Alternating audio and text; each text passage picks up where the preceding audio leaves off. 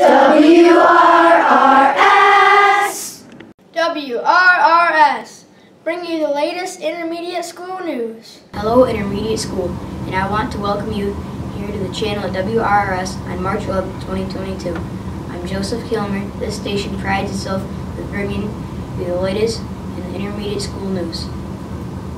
This week we're highlighting the 4th grade teachers in our school. There's Mrs. Oyer, Mr. Scholes, Mrs. Ziegenfuss, Mrs. Hillman, and co-teacher Mrs. Illy. Mrs. Laro is a 4th grade aide. Mrs. Moravik is a 4th grade consultant. And we want to welcome Mr. Welch to the intermediate school family. He is our new 4th grade teacher. We want to thank them for everything they do to make us the best person we can be. We want to wish all of them a fantastic year. We hope it goes swimmingly well for them. This week, WRRS picked the octopus because it is a very interesting fish. Listen to these interesting facts about the octopus. There are around 300 species of octopus, usually located in tropical and temperate ocean waters. They are divided into finned deep-sea varieties that live on the ocean floor and finless shallow water varieties found around coral reefs. Octopuses have 2 eyes and a globe-shaped head off which protrude 8 long limbs called tentacles that have 2 rows of sucker senses. An octopus has a hard beak, like a parrot beak, which they use to break into and eat their prey, such as crabs and shellfish. Octopuses are believed to be highly intelligent compared to other invertebrates. An octopus's main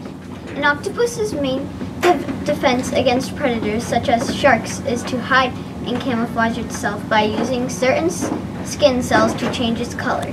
This can also be used to talk with or warn other octopuses. Another defense is to make a fast escape.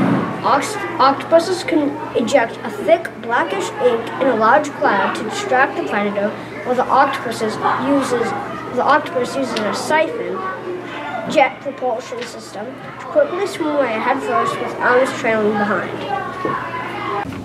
A last-ditch defense is for the octopus to shed a tentacle, similar to how a gecko or lizard can discard a tail.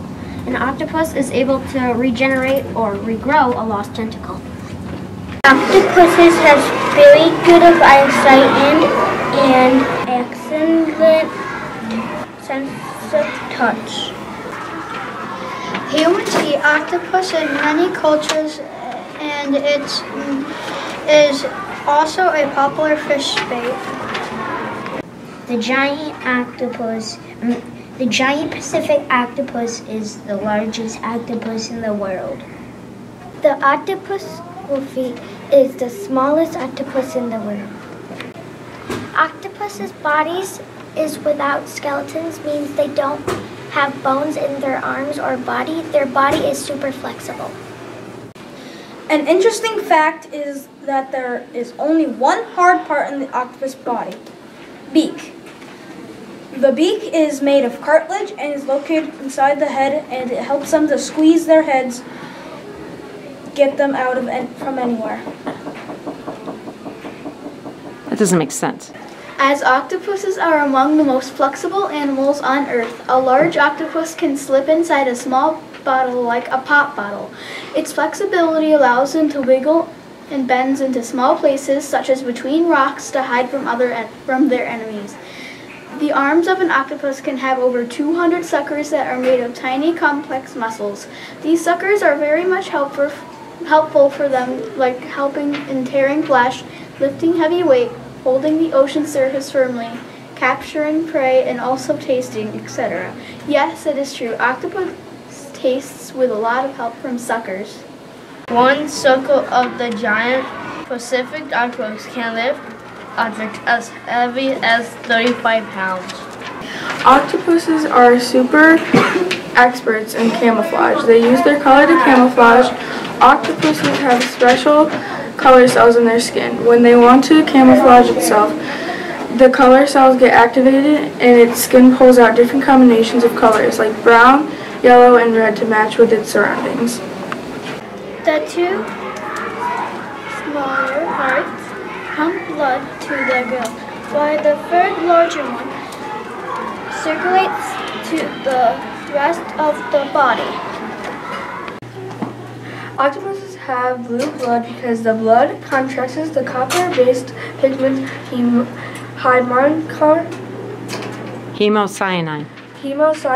that makes it more effective in transporting oxygen in an extra cold, low-oxygen environment. Octopuses have 9 brains. One brain controls the nervous system, where all the analysis and decision making takes places, and it also has 9 small brains located in each of 8 arms. These 8 brains help them make perfect movement balance among the arms. I hope that everyone is earning sand dollars for respect, responsibility, and safety. Keep up with the good work. It's time for... This is Jordan Hill. This is school news. First off, let's check out some pictures of last week's Read Across America activities.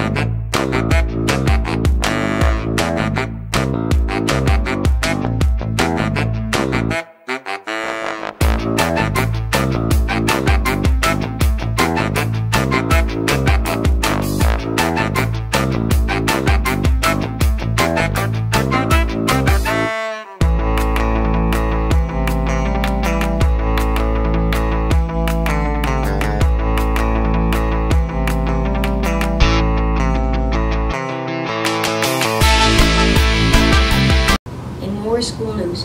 Mrs. Shear's music classes have been performing on African percussion instruments. They took a piece of called Assemble One and made it their own by assigning parts and developing a form. Here are a couple of examples.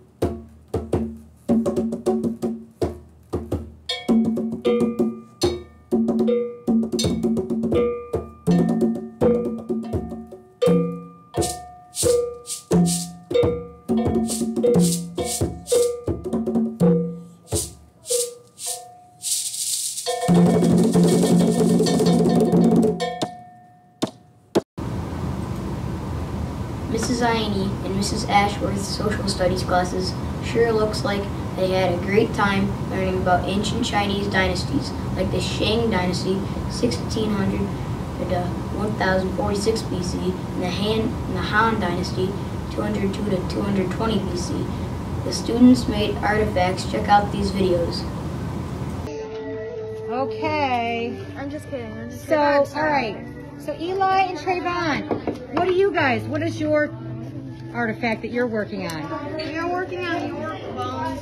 Okay, and what is your way of reading bones? We are just tracing, and we're trying to find if we see any symbols when we're tracing. But what are you tracing? Explain what. What we did is we cut out the side, and then we crumpled it up. Oh my God! Looks like a little hand. Hold it up to me.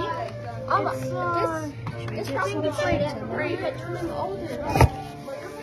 Like AJ's gonna need help too. He's gonna write 5 questions for each job. Oh wow, that's a lot of work.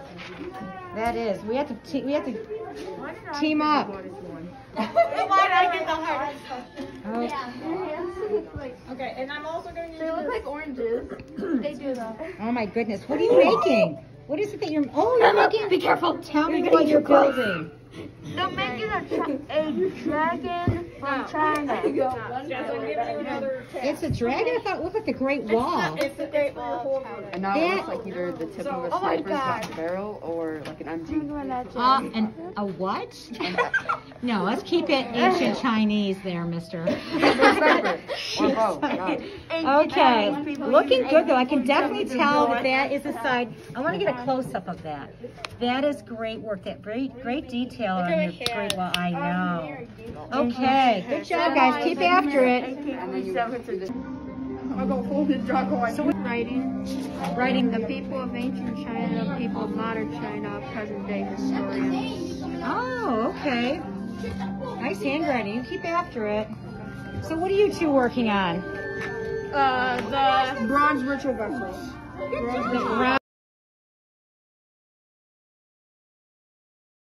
So you're working on making, what's this paper called again? Do you remember? Yeah, it's artifact take sheet paper, and then I have to write down all the steps. But you're making, what are you making though? You're showing the ritual acts. Okay, cool. So yeah, that's not a very pleasant thing, is it? I wouldn't want that. I don't care how pretty it would look. I wouldn't want it worked on me. Okay. Are these the scraps? Okay, Zoe. Yeah? Why don't you explain what you and Walter are working on? After working diligently on persuasive speeches, Mrs. N. Miller, students invited Mrs. Smith in to advocate for some necessary changes to the intermediate school. Some argued for bigger and brighter classrooms, more PE, swim, and art time, while others pleaded for healthier food in the cafeteria. They must have done a good job because they got 2 thumbs up. Check out these examples of some of their speeches. Dear Mrs. Smith, we have a spontaneous idea for our school. We should get more time to swim. One reason we need this change is to get exercise. You need to keep your body moving and swimming in the pool. This one time I went in the pool with flippers and I was super fast. Zoom. Another reason we need more swim is because we can learn how to swim for a couple of minutes. It's important to swim because you get more better at swimming. If we don't learn, we would never be able to swim. You would drown. You can also meet new friends at lots of pools. One time when I went to the YMCA pool, I met a lot of people. If we didn't have friends, we would be sad. Here are some ideas to help with swimming. We can have swim at recess. We have enough time for all the other stuff we do. We can also swim at the end of the day if our parents let us go for an hour and 30 minutes. Closing. So what do you say? May we swim? Wink, wink. Dear Miss Smith, are you always waiting for art to come because art is so short? We need more art time so everybody can actually finish their project because some people don't understand it and it takes them longer to do it. One time when I was almost done, I ran out of time. Another reason is that it's the calm part of the day. It's not loud and it doesn't hurt your ears like out in the hallway. Lila said she likes art because of the quietness. Last reason is it's the only subjects that you can be creative, and you might need to learn that for college or wherever you work. Here is an idea to help.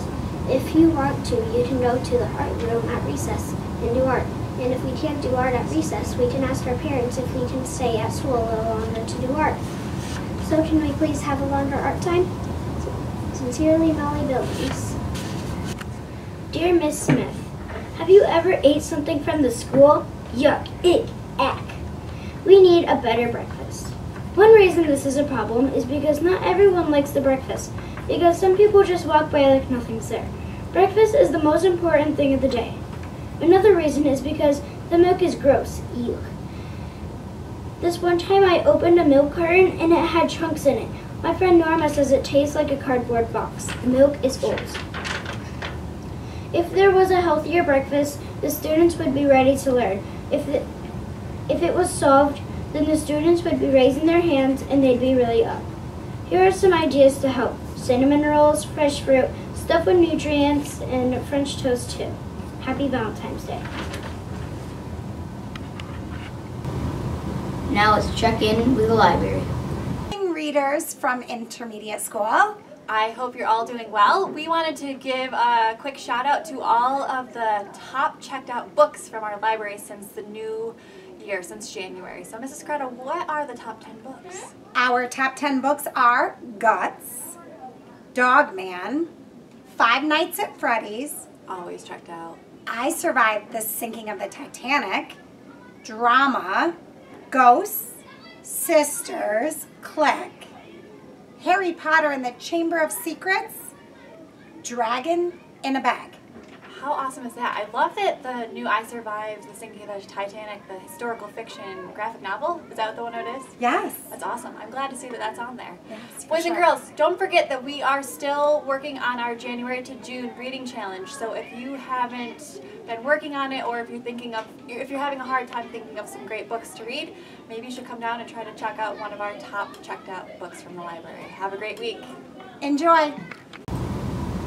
We're going to end our episode with a moment of mindfulness with Mrs. Fridman. Hi everyone, welcome back to Mrs. Fridman's Moments of Mindfulness. Today we're going to do a breathing technique that I think we've done before, but it's really important and it really is helpful. And all it is a breath where you breathe in for 5 seconds and then you hold it for 5 seconds and then you exhale for 5 seconds. So let's try it. We're going to inhale, hold, and exhale. That can be used anytime you're feeling anxious, stressed, or just need to recenter yourself. Go ahead and try it. I'll see you next time. This brings an end to our broadcast today. Remember to treat others the way you want to be treated. Do what you're supposed to do and keep yourself and others from harm. Okay, say it with me. We are respectful, we are responsible, we are safe. We are Red Raider strong.